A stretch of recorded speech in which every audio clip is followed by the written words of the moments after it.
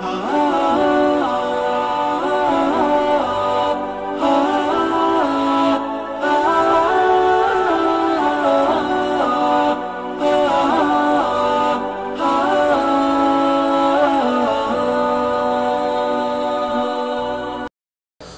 حول ولا قوة إلا بالله العلي العظيم، وأشهد أن لا إله إلا الله وحده لا شريك له، وأشهد أن سيدنا ومولانا وعظيمنا وزعيمنا وحبيبنا محمدا صلى الله عليه وسلم قد بلغ الرسالة وأدى الأمانة ونصح الأمة وكشف الغمة، فاللهم اجزه عنا وعن والدينا وعن الإسلام والمسلمين خير ما جازيت به نبيا عن قومه ورسولا عن أمته.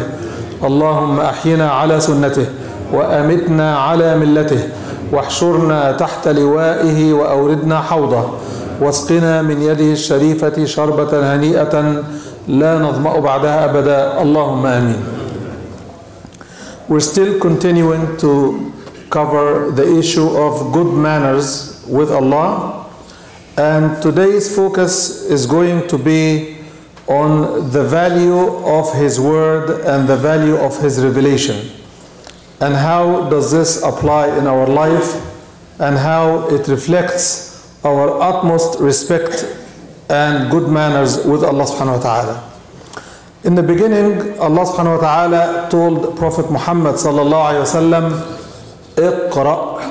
That was the first word of revelation. Read. And the most unfortunate thing is our ummah is very much way behind even reading and consuming what others have produced, except in some few fields of necessity, like medicine and maybe pharmacy, maybe some engineering. Other than that, we do not read out of the school curriculum. Whatever the school offers and we want that degree, we work hard to do it. We don't say it's difficult. We don't say it's a foreign language. We don't say it's a foreign environment. We don't say it's a foreign land, foreign culture. We venture and go in full force to get that paper, hang it on the wall, and seek jobs with it.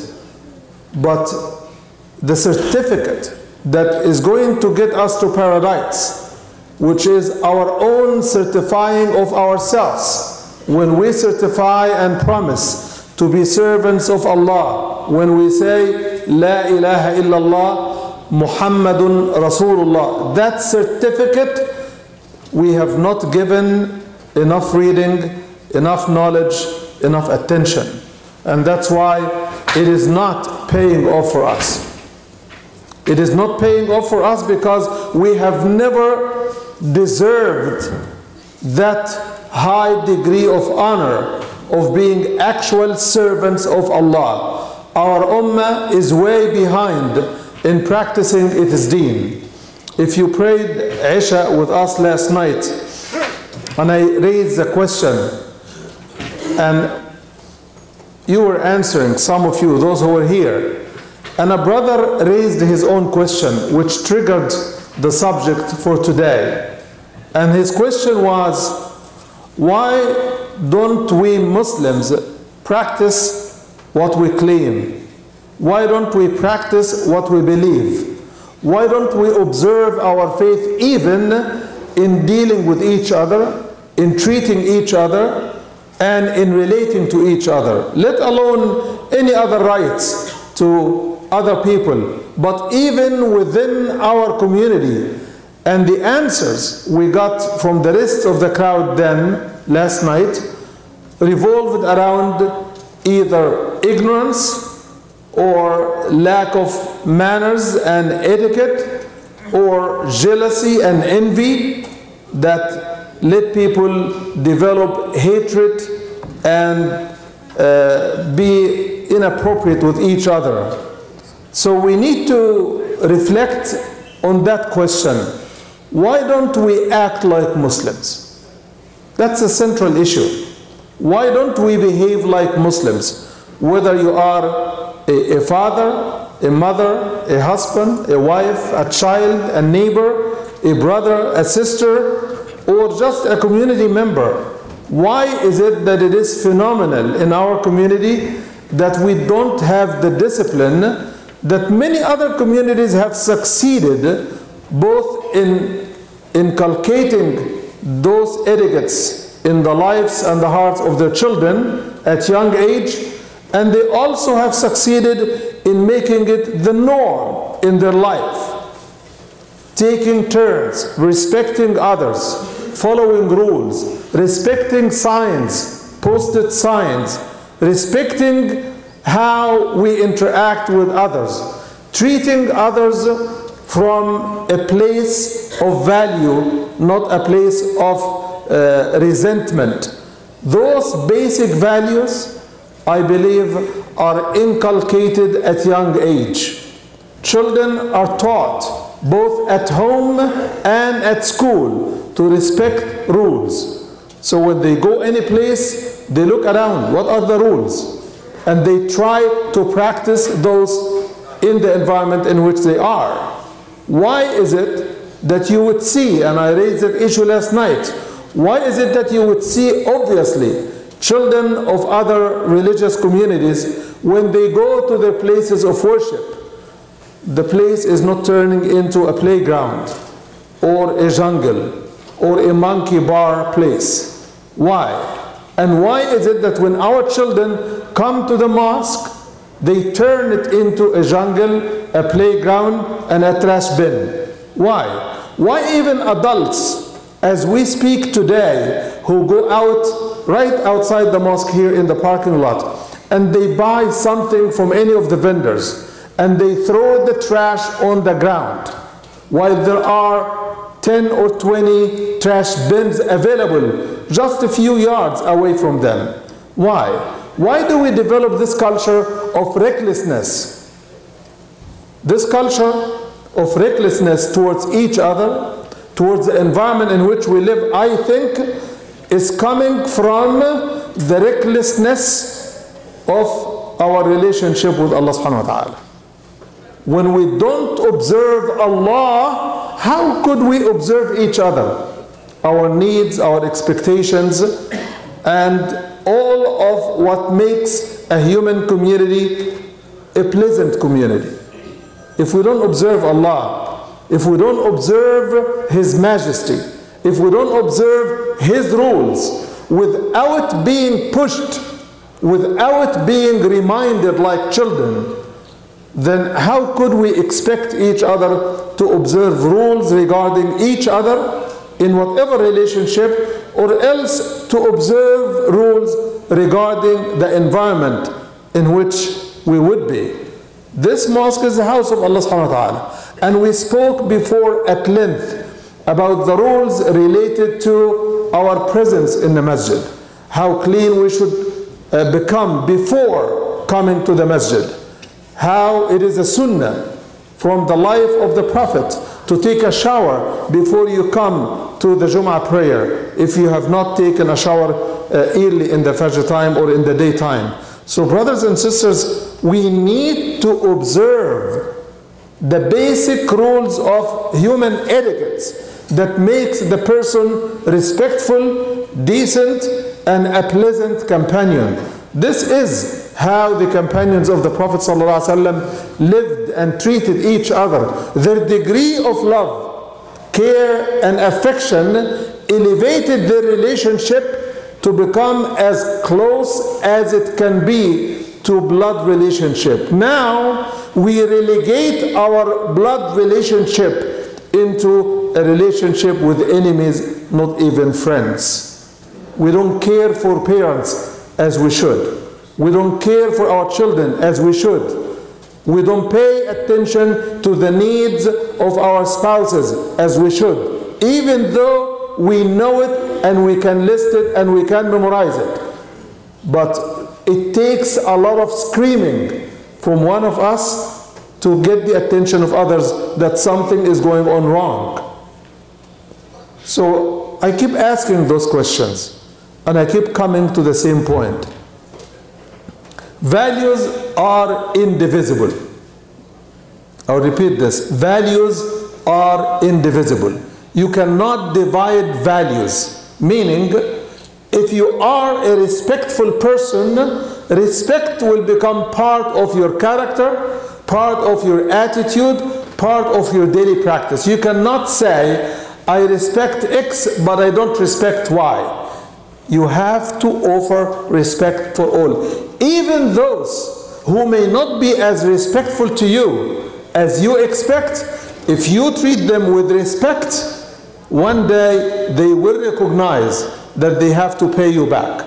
They have to reciprocate. They have to turn favor and act with respect towards you. And this is what the Quran says. The Quran says, idfa' billati hiya ahsan. You want to push back? Push back. But just in a way that is better. In a way that is better. Better than your friend, better than your wife, better than your husband, better than anyone. So if we quit treating each other tit for tat, if we quit being children saying, I will not improve until he improves or until she improves, if we quit looking at each other with disdain and disrespect, maybe our behavior will change. Maybe our attitude will change. Maybe we can catch each other with better manners and change our community and change our society. The Quran places a very heavy value that our values are absolute, not relevant. Meaning that our values cover every aspect of our life. The Prophet ﷺ says, لا يكن أحدكم إمعة. Let not any one of you be an arrogant or stupid idiot. Saying, the Prophet ﷺ, يقول إن أحسن الناس أحسنت وإن أساءوا أسأت ولكن وطدوا أنفسكم إن أحسن الناس أن تحسنوا وإن أساءوا أن تتجنبوا الإساءة. The hadith, very beautiful. Don't you be like stupid idiots who follow anyone in any way, saying to each other, if people treat me well, I will treat them well. But if people treat me bad, I will treat them bad. The Prophet ﷺ's advice is, he says, train yourself and discipline yourself that if people treat you well, you treat them well. And if people treat you bad, avoid bad treatment. Avoid bad treatment. If you don't like it for yourself, don't return favor, because he wouldn't like it either. And what happens is we escalate the conflict and we increase the animosity and we leave no room for reconciliation or proper relationship. So Islam wants us, every one of us, to be the better companion, the bigger head, the bigger heart, the more accommodating character, the better personality, the merciful source of mercy. Otherwise, the community becomes a community of hatred and envy and animosity instead of a community of love. The Prophet ﷺ, in his best commendation in the Quran, Allah tells him, وَمَا أَرْسَلْنَاكَ إِلَّا رَحْمَةً لِلْعَالَمِينَ. We have not sent you but as mercy to the worlds. The world of humans, the world of animals, the environment, and there are so many examples. Time can never allow us, but suffice it to mention a couple of those examples. The Prophet ﷺ mentions to us a woman that was sent to hellfire because she caged a cat and did not provide it with food or drink until the cat passed away. Look at this. A cat can send you to hellfire? What about a human? What about nations that are starving full nations? What about nations that are caging a whole nation? and starving them to break their will and to get them to bow down to their occupiers or besieging power. What is this? What have we turned as humans? Are we becoming, or have we become, vicious animals, both on the individual level, inside our family, in the society, and as nations? It seems that this has turned our world into a jungle. We have reached a point where might is right and right doesn't matter. We do not anymore respond to values. When somebody tells you, shame on you that you do this, we don't pay attention. It doesn't click as serious. Manners do not matter anymore. And the more you go deep into those issues, you find that it goes back to the value we place on Allah, on His word, and even on our own word. When we promise Allah to be Muslims, which means to live according to our commitment of submission to His will, but then we turn around and attack each other, assault each other, insult each other, harm each other. Why is this? Why do we harm the environment in which we live? The Prophet ﷺ said that even if you were making your wudu from a running river, how much water could it be more than a running river? And you're making wudu, he says, do not waste water. It is difficult to wrap one's head around this concept, that how could you waste water while you are making wudu from a river? How much would you take from a river? But indeed we do. So protecting the environment and preserving the resources that Allah has given us, one should look at it from the perspective of the Prophet ﷺ. This river is not yours. It is for everybody around, and even everybody coming after your generation. So in water, don't waste water. Time, don't waste time. The Prophet ﷺ says, اثنان مغبون فيهما نعمتان مغبون فيهما كثير من الناس. There are two blessings that Allah has given man that many people are not doing justice to themselves in relationship to these two. What are those two? الصحة والفراغ. Health and spare time. The time when you are not forced to be doing something, how to use it is a matter of appreciation.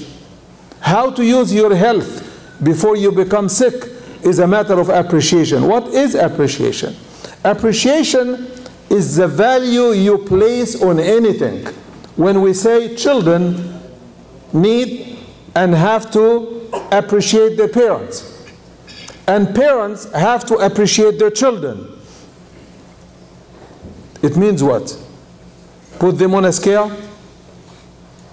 Put them for sale to see how much they bring of money? No. It is to consider how much value they place on their parents and on their children and on their spouses and on their relatives and on their neighbors. This is what respect is. It is the value you place on somebody. And guess what? We are very good at respecting those that we have expectations from. We are very good, except the ones who deserve it the most. How many of us would go in the morning to their work and starting off by cursing at their boss and expect to hold their job? I think the number is 0, unless one is insane. How many of us would venture to attack and assault 10 police officers who are surrounding his car and they are about to arrest him? You could try it, but how much could you win? So when we know that the person in front of us has certain power that he can exercise over us, we give them the utmost respect. So what happens? The value we place on their power is greater than the value we place on our own values. We don't value our own values even equal to a person who has power over us. If you need some money as a loan from someone, do you go to this person and start cursing and insulting? Or do you speak to them with respect? So we are capable of respecting everybody, provided that we place the proper value on that person. And in Islam, every human being has one and the same value, because he or she is the creation of Allah. That is their value, the essence of being a human. And why is this great? And why is it equal for every human being? Because if I value myself, I value you, and I value every human being. And why is this? Because we are all created from one and the same soul. خَلَقْنَاكُمْ مِن نَفْسٍ وَاحِدَةٍ. If I respect myself, I don't insult any other self, because it's myself. And that's why, as I mentioned before, the Quran does not say don't kill each other.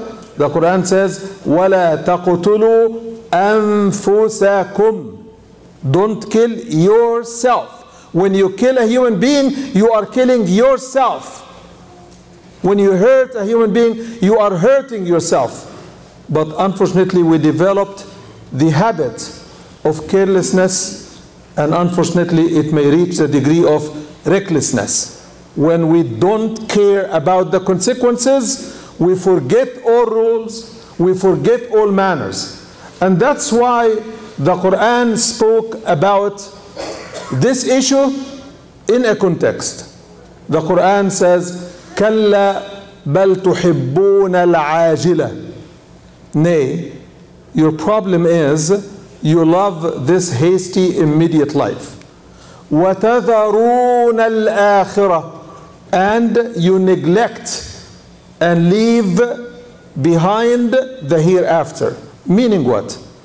That the value you place on this life and what it has, despite the fact that the Quran called it the lower life, al-haya ad-dunya, there is nothing below it as far as life is concerned.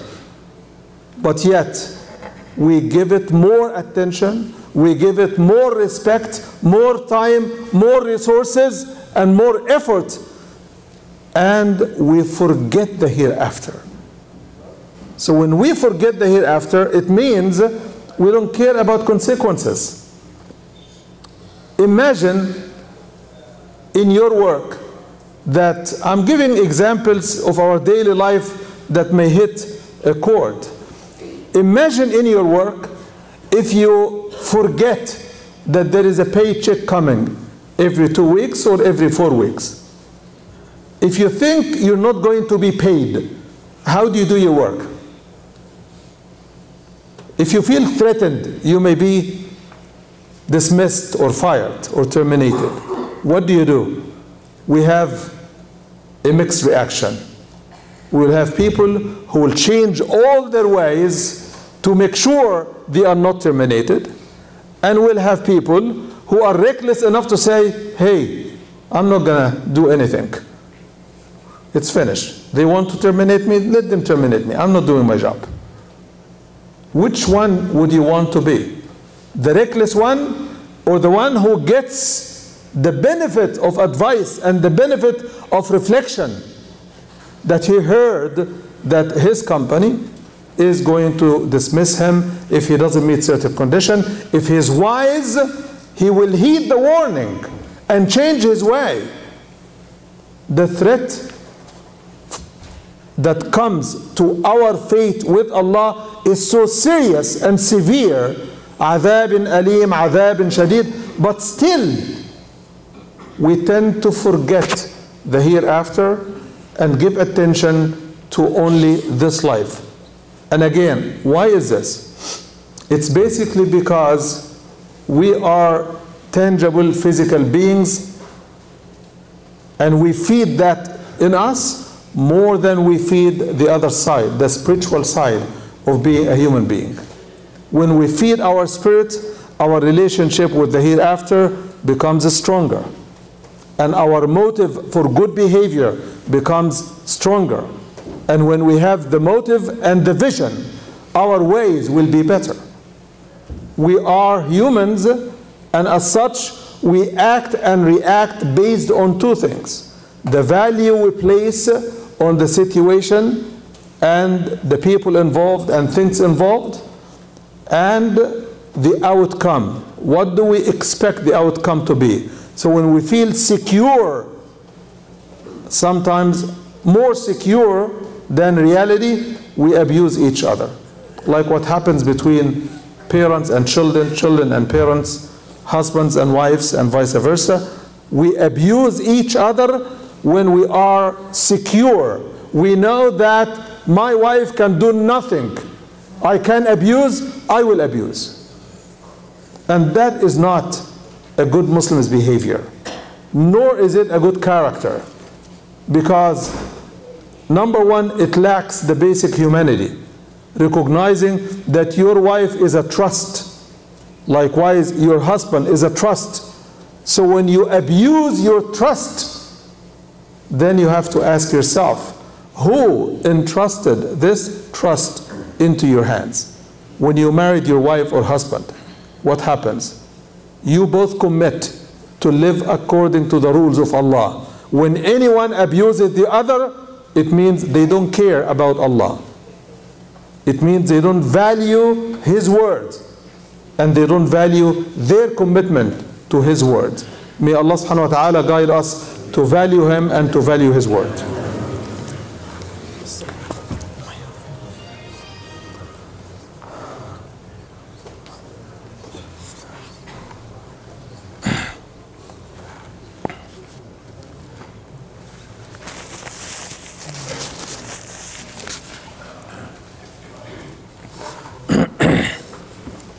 الحمد لله وكفى والصلاة والسلام على عباده الذين اصطفى وأشهد أن لا إله إلا الله وحده لا شريك له وأشهد أن سيدنا ولانا محمدا عبده ورسوله وبعد. Brothers and sisters, you take this issue and you take the hadith of the Prophet sallallahu alaihi wasallam, in which he says, إنما بعثت لأتمم مكارم الأخلاق. I have not been sent but to complete and perfect your manners. This is the ultimate purpose. It's a matter of manners. It's a matter of appreciation. Do you know why did many disbelievers deny the message? It's out of arrogance. It's lack of manners. And the Quran cites this as a reason. وَمَا قَدَرُ اللَّهَ حَقَّ قَدْرِهِ إِذْ قَالُوا مَا أَنزَلَ اللَّهُ عَلَى بَشَرٍ مِّن شَيْءٍ. And they did not reflect any appreciation for Allah when they said, we're denying this because we believe Allah never sent any message to any human being. They want Allah to act their way. What is their way? They bring excuses. They say, why didn't Allah send angels to come with him? Why didn't Allah pick him up, give him a full book all at once, and he brings it down to us? Then we may look at it and we may believe. And Allah subhanahu wa ta'ala answers all those false excuses and false claims by saying that had Allah known that this would have made them believe, He would have done it. But He knows that they are coming up with flimsy, unrealistic, disrespectful excuses for their disbelief. It is arrogance. It is arrogance that drives us also humans to either deny the message totally, as in the case of disbelievers, or to deny it partly by claiming to believe in it and not practicing it. When we don't practice our faith becomes nothing but a claim. It is not real faith. And that's why the Quran spoke about useless faith. Have you heard of useless faith? There is such a thing as useless faith. This is the faith that we claim and do not make good on our commitment to that faith. يوم يأتي أمر ربك لا ينفع نفسا إيمانها. When Allah decrees His matter, no soul will benefit from its faith, except in one of two cases. If it has believed before death and there was no chance to deliver on that promise. So a person who believed and the same night he went dead, he didn't have enough chance to show his faith in action. That's one. Or else the person who has believed and was given a chance to live and prove, then this person will be evaluated based on how much good he made on his commitment. يوم يأتي أمر ربك لا ينفع نفسا إيمانها لم تكن آمنت من قبل. Pharaoh believed and he pronounced the Shahada, but only when he was underwater. Only when he was underwater.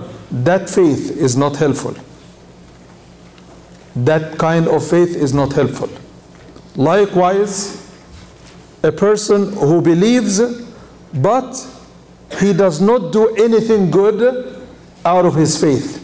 His faith did not turn him into a motivated Muslim, motivated by his belief. So his manners didn't matter, his relationships didn't matter, the way he treats Allah didn't matter, the way he responds or ignores Allah's call didn't matter, the Prophet and his guidance sallallahu alaihi wasallam didn't matter to him or her. Then this faith is described in the Quran as useless. It has no use. It has no use. So we have to always keep asking ourselves, and this is the essence of what Umar ibn Khattab used to say: حاسبوا أنفسكم قبل أن تحاسبوا.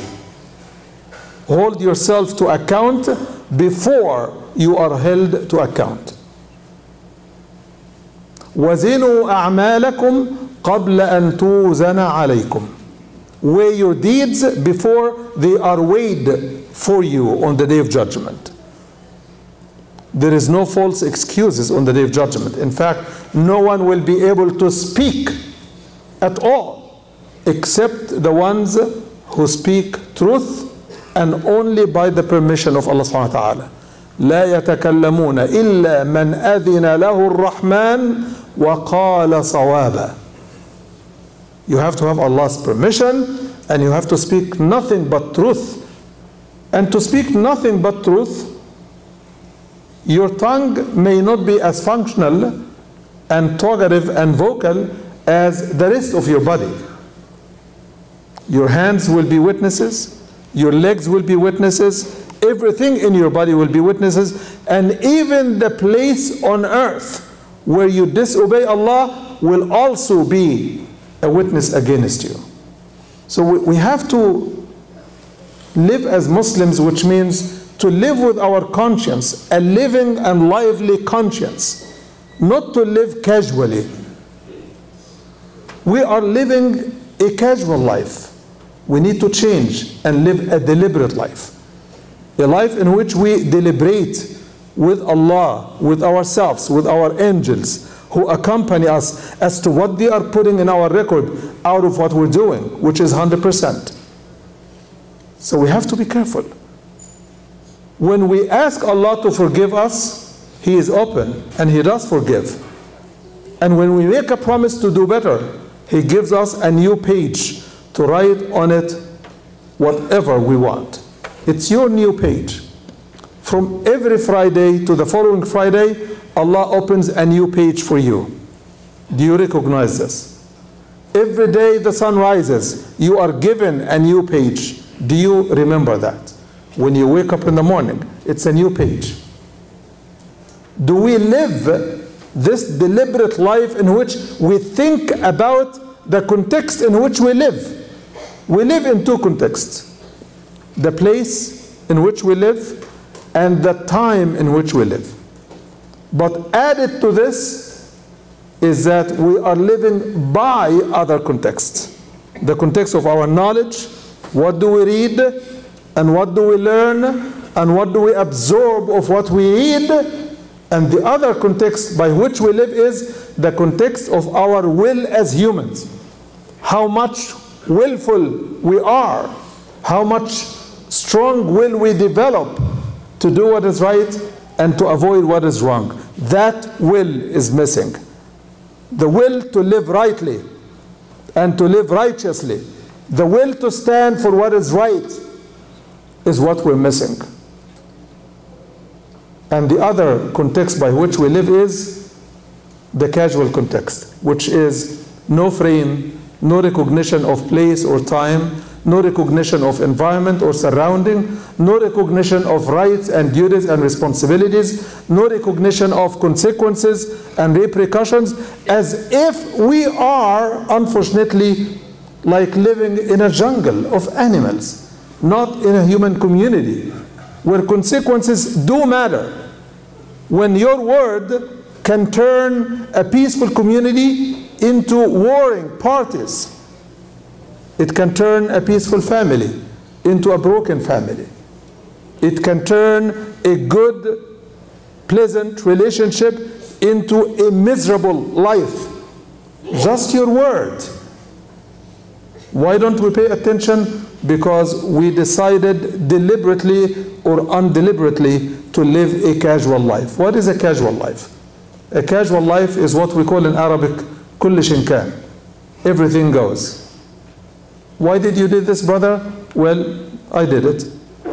That's a casual life. Why did you hurt your husband, sister? Why did you tell him this? This is inappropriate. Well, because he did this and he did this. So we adults become like children, tit for tat. That is a casual life.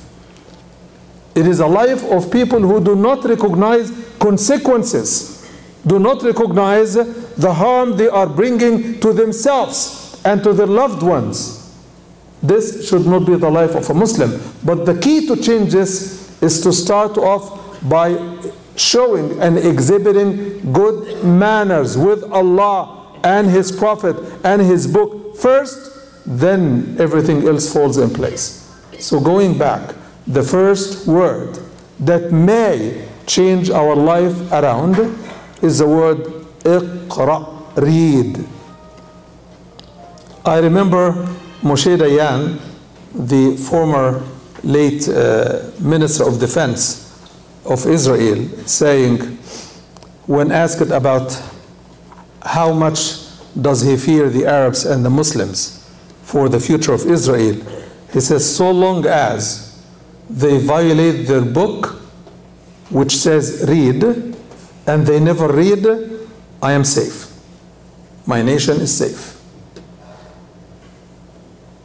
Inshallah, not this Saturday, but the following Saturday, ICNA, Helping Hand, which is the relief arm, and Dar al-Hijrah are hosting an orphan drive. They do serve 19 nations and their orphans around the world.